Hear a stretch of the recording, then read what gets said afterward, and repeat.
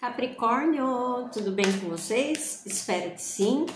Vamos para uma leitura rápida, simples, um arcano para te direcionar, uma palavra de conforto, de direcionamento, de esperança. Lembrando que é algo geral, coletivo, atemporal. Se não fizer sentido com você, para você, solta para o universo. Porém, eu já peço, deixe seu like, porque assim o YouTube repassa essa leitura. E o que não fez sentido para você, fará para outra pessoa, ok? Vamos lá então, um arcano maior para Capricórnio.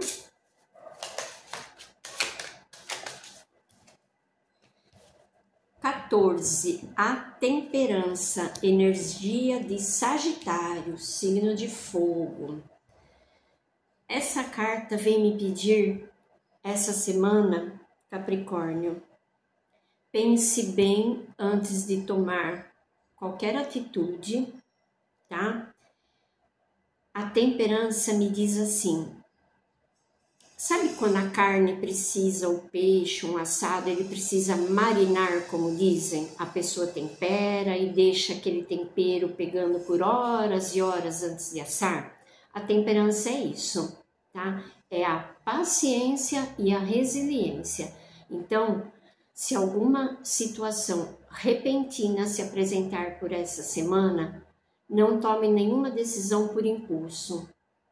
Diga para a pessoa, posso pensar um pouquinho? Me dá um tempinho? Posso te dar resposta amanhã? Analise com calma, use da paciência, tá? Ela ressoa no 5, que é a carta de touro, que é a carta do Papa, que me diz sobre assinaturas, contratos, compromissos. Então, tome cuidado, não assine nada na pressa, né? Na impaciência. Se for assinar, leia bem, preste atenção nas cláusulas de um determinado contrato, algo do tipo, ok, Capricórnio? A temperança para Capricórnio, a temperança, rainha de paus, rei de ouros, rei de copas, desculpa, e 6 de espadas, 10 de espadas, uma finalização e uma mudança se apresenta para você. Eu tenho aqui um casal real, eu tenho uma rainha de paus e um rei de copas. Porém, eu vejo, tem aqui 10, eu vou mostrar depois, 10 de espadas e 6 de espadas. Uma finalização de um momento, de um projeto, de algo, encaixe como você quiser e você se mudando. Essa mudança aqui me representa mudança física, de lugar, de estado, de país, de emprego. Centro do jogo, o imperador, energia de Áries. Mais uma. 6 de espadas. Por que esses 6 de espadas? Rainha de copas. Olha que interessante. 3 pessoas da corte. Roda da fortuna. É finalização, Capricórnio. Eu tenho 2, número 10. Mas vamos tirar as últimas 2 e vamos analisar. O imperador. Saiu aqui, rainha de ouros. Meu Deus! 3 rainhas e um rei de copas.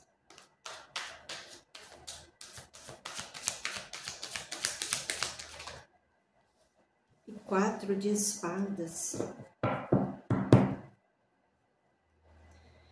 Olha, tá falando muito sobre o seu mental, Capricórnio, porque eu tenho aqui 4 cartas de ar, de espadas. Fundo do deck, 9 de espadas, é sofrimento, tensão, nervoso, você perdendo o sono por algum pensamento. Porém, olha o que vem aqui, colheita e a estrela a justiça, o mago, misericórdia. Olha isso. O seu jogo está apresentando o 10 de espadas e a roda da fortuna. São finalizações. Você vai sair de algo que te atormenta, que te faz perder o sono, perder a cabeça, algo muito cansativo, tá? A colheita vai ser muito boa após essa finalização. É a espiritualidade agindo, é desejo atendido, é muita iluminação que vem para você por justiça, justiça dos homens e justiça divina, é merecimento. Então, essa colheita é merecimento, porém, para tudo isso acontecer, você é que deverá usar o seu poder para co-criar a sua nova trajetória, o seu novo momento após essa finalização. A carta do mago é a carta do poder. Você é que tem o poder de fazer a sua história, tá? Eu tenho aqui, ó, Rainha de Paus, 10 de espadas e roda da fortuna. Eu tenho aqui estabilidade financeira, alegria, tudo em ordem, tudo bem. Porém, isso aqui pode representar alguma pessoa mais velha, um chefe, uma mãe, uma avó, uma tia, que te ajudava financeiramente. Porém, algo pode acontecer que isso vem a terminar.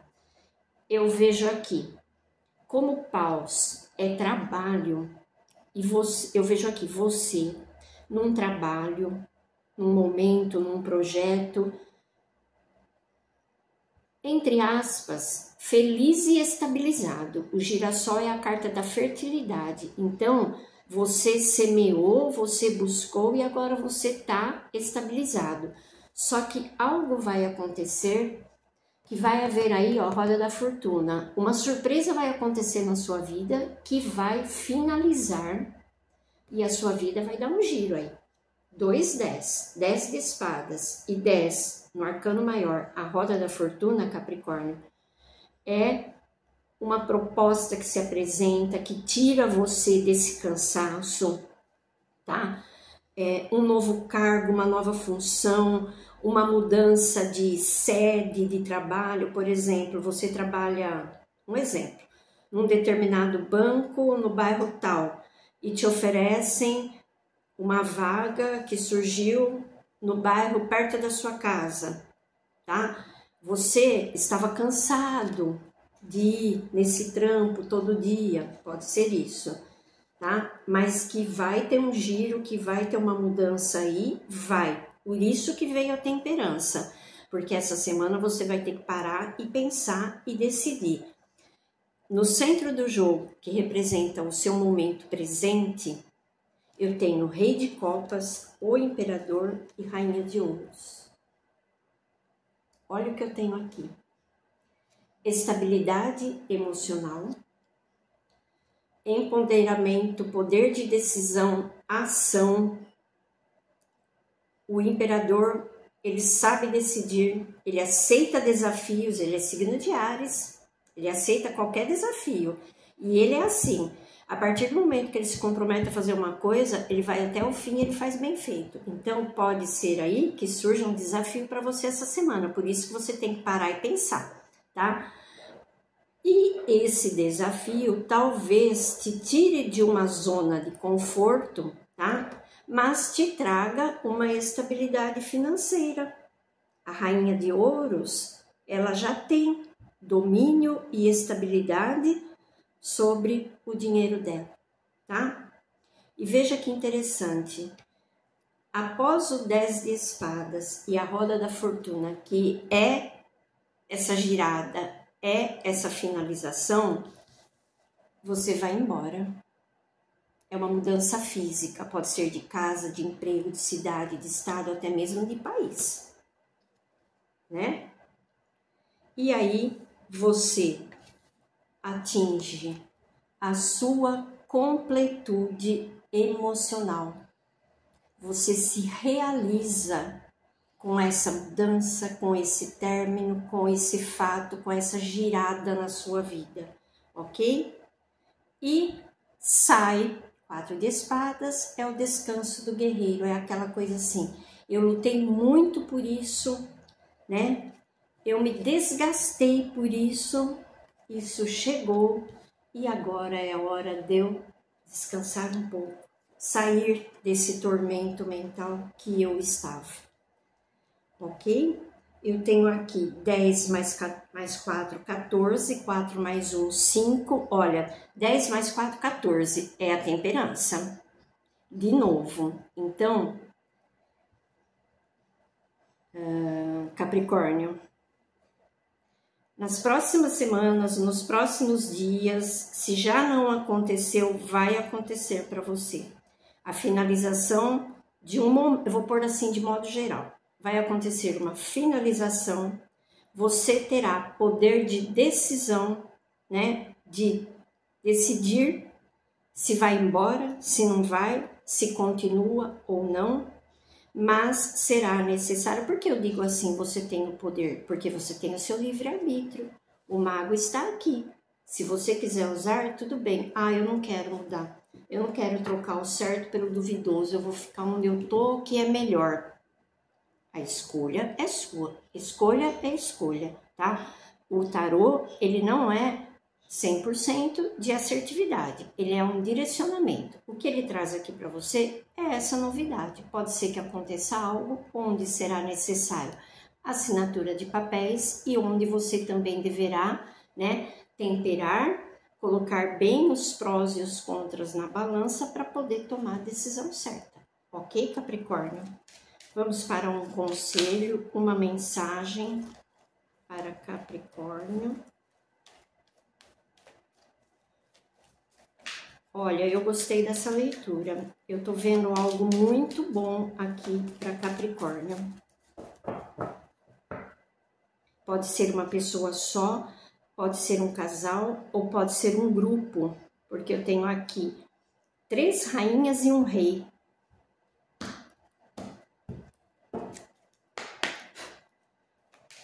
Uma mensagem para Capricórnio. Intuição, mais uma. E realização. Intuição e realização. Siga a sua intuição, o seu coração, para realizar aquilo que você quer. Intuição. Preste atenção no momento. Logo, terá que fazer uma escolha entre 2 caminhos. Antes de recorrer a outras pessoas, escute sua intuição. Para a realização de qualquer desejo, é preciso fé, coragem e imaginação. A fé para acreditar que todo desejo que nasce no coração pode ser realizado. Coragem para ir em sua busca e a imaginação para visualizar o seu desejo como realizado. Gente, o que eu falei do mago, da estrela, das finalizações? Capricórnio, eu tô vendo aqui que vai dar bom. Que leitura bonitinha, fechadinha, redondinha. Eu desejo para você, de todo o meu coração, graça e paz, gratidão, muito amor no coração. A gente se vê semana que vem.